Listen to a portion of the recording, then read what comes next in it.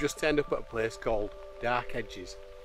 It's something to do with Game of Thrones, but neither of us know anything about the Game of Thrones. It's like having a Star Trek convention and we've invaded it and know nothing about Star Wars. It's a joke, darling. There we go. Dark Edges this way. Oh, there we go. Bit of light. Right, so don't tell anybody we don't know anything about Dark Edges. Or Game of Thrones. Right, here we go.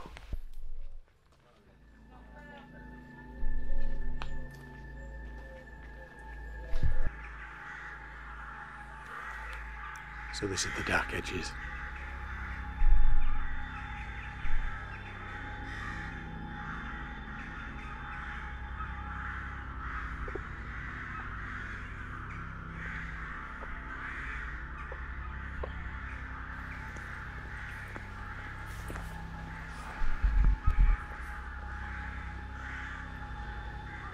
Thought we'd come for a visit while we were passing, yeah, lots of folk seem to be here. Yeah, beautiful. Yeah, quite pretty. Yes. It'd be better on a dry day to walk up and down, but yeah, it's lovely. In the dark. Yeah, in the dark. I have to take a drive down later when the crowds have gone, so might try that. I'll start watching Game of Thrones, babe. One day, maybe.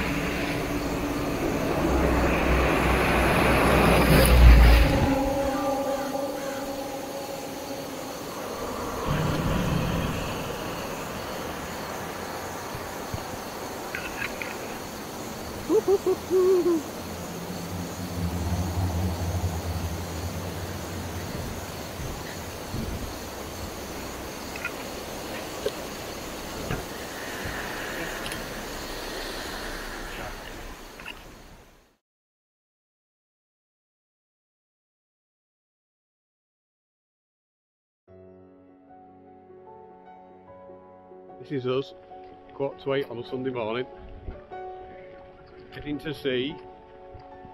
Yeah, I got the Causeway. We're off to see some rocks. Hexagonal rocks. Hexagonal rocks. So, before the tourists get here. Yeah, bloody tourists. Okay, so we're there, and that's where we've got to head. Blue Trail to get us down to the Causeway.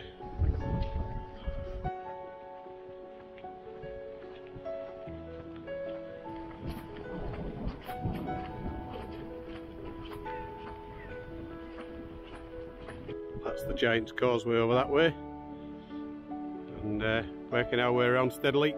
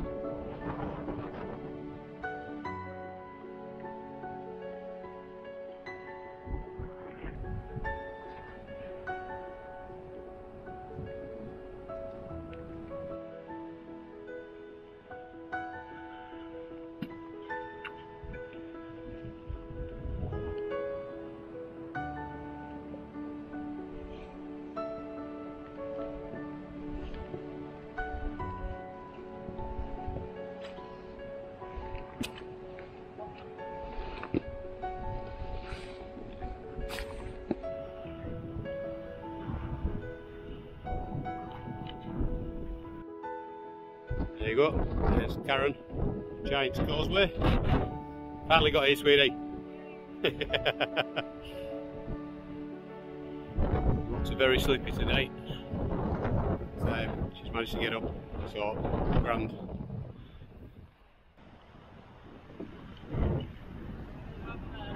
Yeah, can do. That might be the end stuck. Have a wishing chair.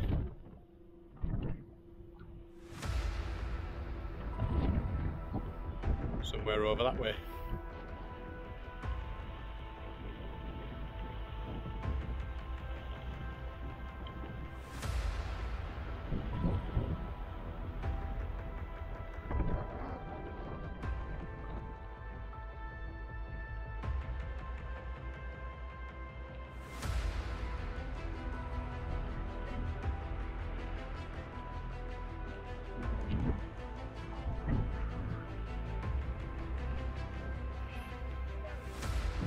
Excuse me, madam.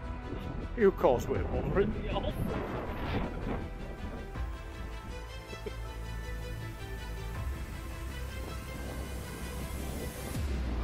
Finally got to see them.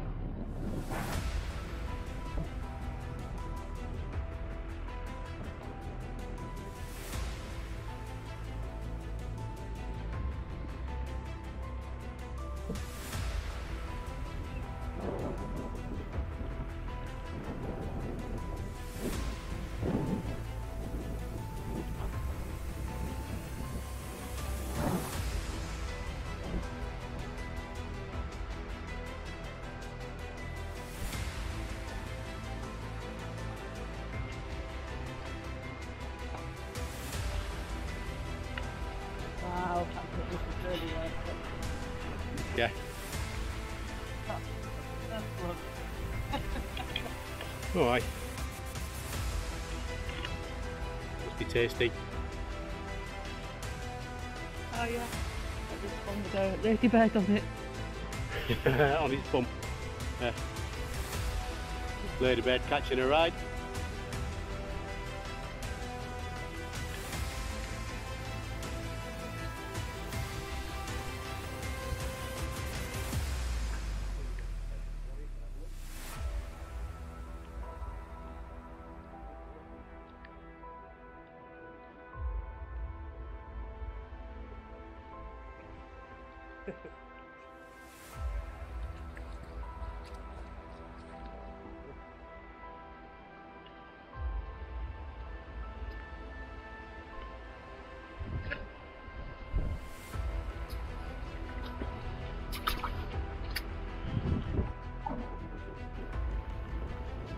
So this is the amphitheatre.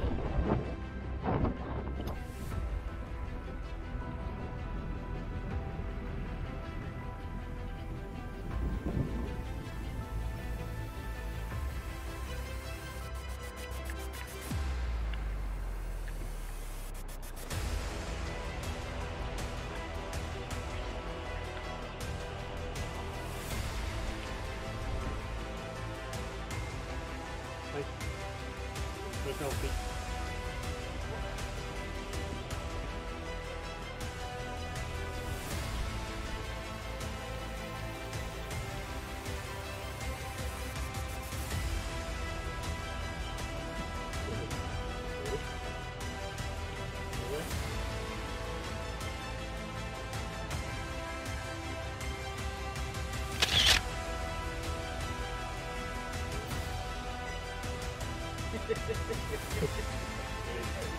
Yeah.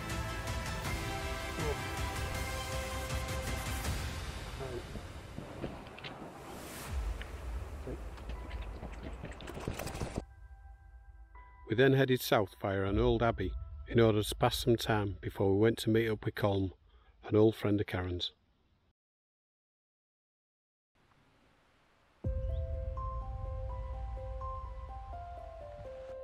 We've just arrived at the old Mellifont Abbey. We're a little bit after hours, so the visitor centre's closed up, all locked up, but we still get to have a walk around. There's the visitor centre. Looks like we're taking Oliver with us.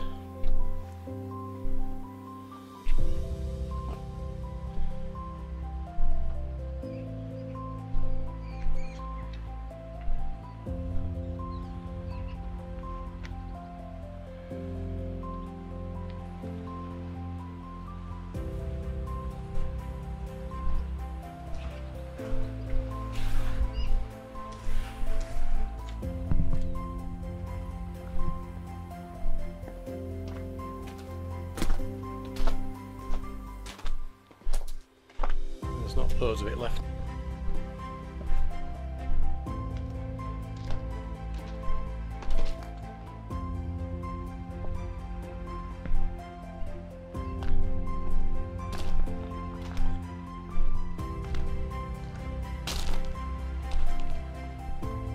You come in. Come on.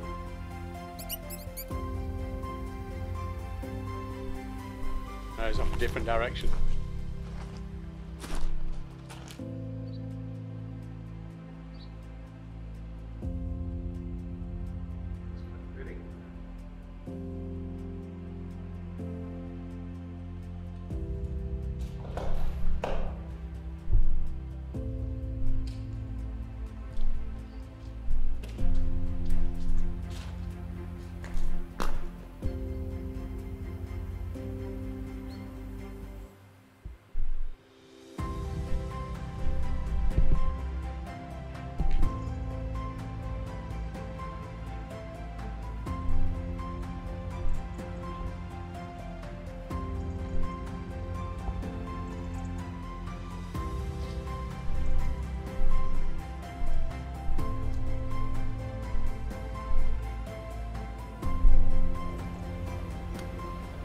Hello?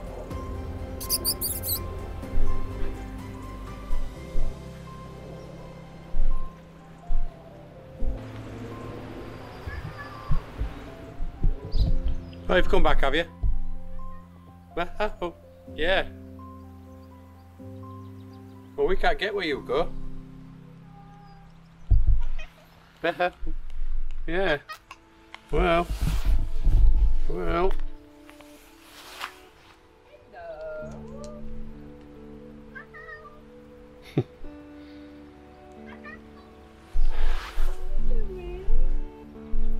Anyone want a small broken ginger child?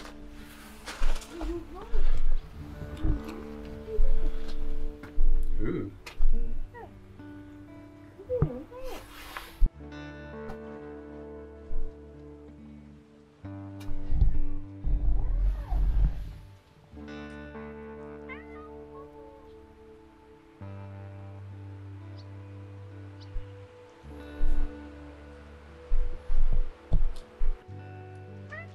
Meow. Meow. Hi, little boy.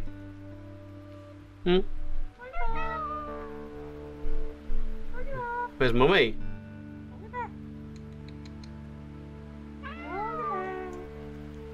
Go on. Oh, nearly. That might be a good shot for you.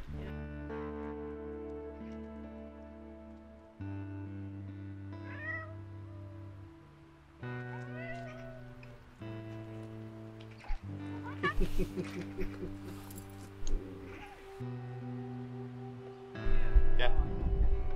Right, buddy.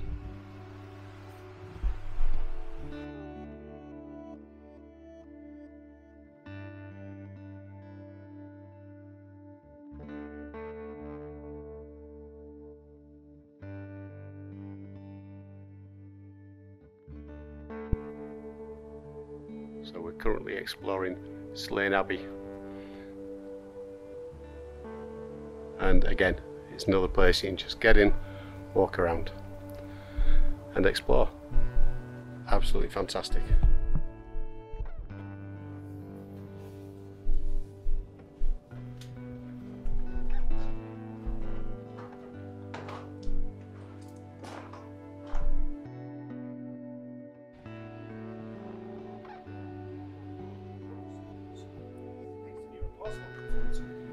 Yes. It's exactly that. Wave.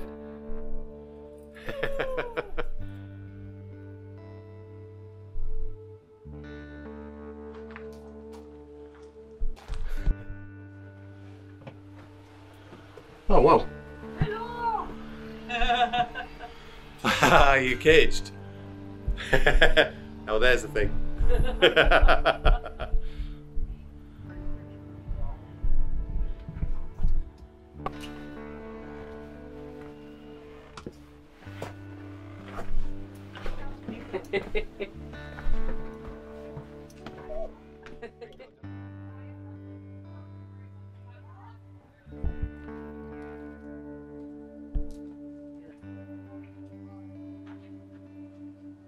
This is our last full day on Ireland. We get the ferry at 2:15 in the morning and sail back across to Wales to Anglesey. And last night we stayed with one of Karen's old friends, Colm, and his wife Tracy.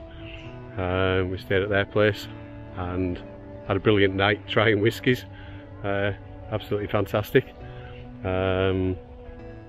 And we're just hanging out today with Colm for a while. Went to see a distillery, but it was closed, and so we've come to the Abbey for an explore as well. I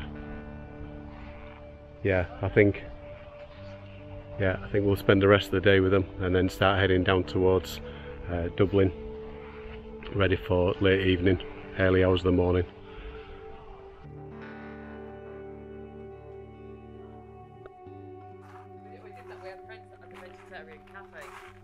And they wanted us to take photographs one time for them, just in case we did an advertising thing.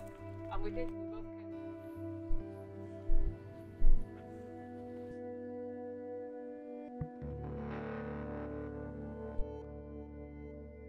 After an overnight stop and a relaxing day with Colm and his family, it was time to head back to Dublin and our ferry back to the UK.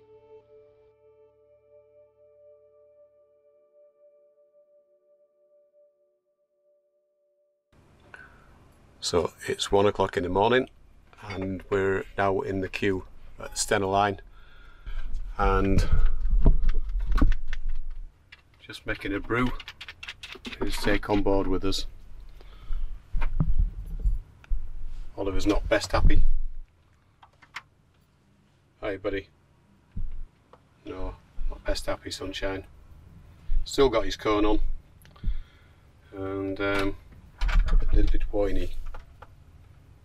Yes.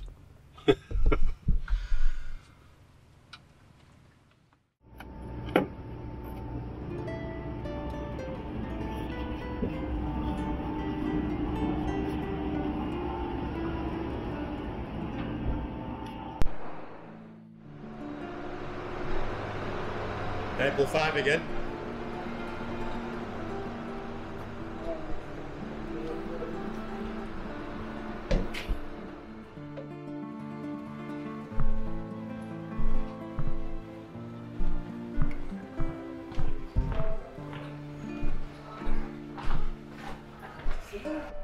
If there is an emergency, you will hear the safety alarm. 7 short blasts, followed by 1 long blast.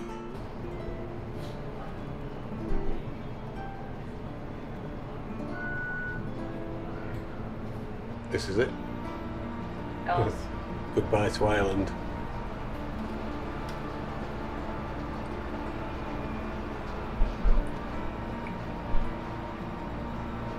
Been the best part of 2 months and yeah, a bit strange to be leaving.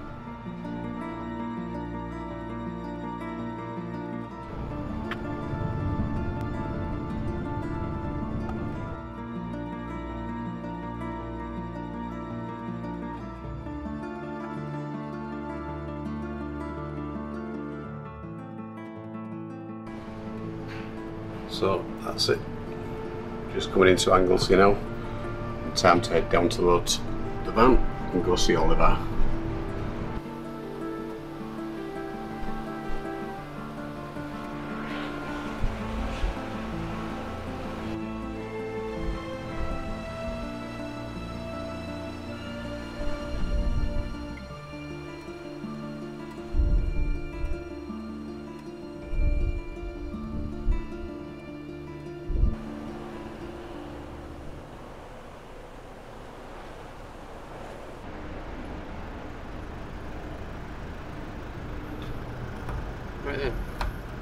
So, ready on your side?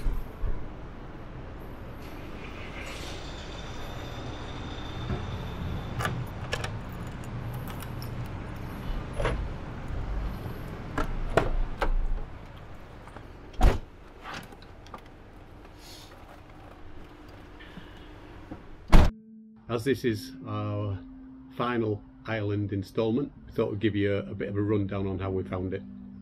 Now initially we were a bit disappointed because a lot of places had height barriers, which we're used to in the UK, but some of these were at places that were marked for the Wild Atlantic Way, so that was a little bit frustrating. Once we got our heads around that, we just moved on and found places that didn't have them. So anything above 2 meters tall and you're going to run into this problem. Oh, and the next thing then, bins, or lack of bins. Yes. If you see a bin and nobody about, put stuff in it. Yeah, because it really is bad, and we have been told about people being told off for putting stuff in the bins and told to take it back out again. It's like, no. Yeah, another thing we found a lack of was ibuprofen in the supermarkets. Don't have a headache. Yeah, that was really strange. If you can't take paracetamol, take ibuprofen with you, because they just don't sell it in the supermarkets. Where we're used to going into an Aldi or a Lidl or something, and they're at the tills. There's nothing. On the shelves there's paracetamol, and that's about your lot really for painkillers. So take your own ibuprofen if you take it. And if you do find it, it's really, really, really expensive. We went to a chemist and I paid nearly £10, didn't I? Yeah, for something like that, yeah. They were high strength, but nah. Anyway, so in Ireland, the people were friendly. The sights to see, especially. Oh, there we go. I've just remembered the one thing. Right, if you tour in Ireland, try and avoid the summer holidays. It is absolutely full of coaches and a mass of tourists from Europe and from America. So yeah, definitely avoid going in the summer. Go off peak, purely because there's a ram of people there, and you just won't get in to see anything. So yeah, definitely avoid that. And go the same way as the coaches. Right. And when you're travelling around the peninsulas, make sure that you go in the same direction as the coaches. As you might have seen in our video around Slee Head area, we were following a coach that met up with 5 cars that went, and they had to reverse. So yeah, make sure you go in the direction of the coaches. Do a bit of research on that. And yes, the people were friendly. The places were great to see. The weather initially was absolutely mafting, but then we got the weather, so be prepared for wet weather, because that's how it's so green normally. But yes, recommended for a visit. Do watch out for high barriers and the other stuff we've said about already. The main attractions go really early or really late in the day. Oh yeah. And let less people about. Yes. Yeah, definitely try and get there as early or as late as possible. If you go mid-morning, you're meeting up with the coaches again, the coach tours. So yeah, would we go again?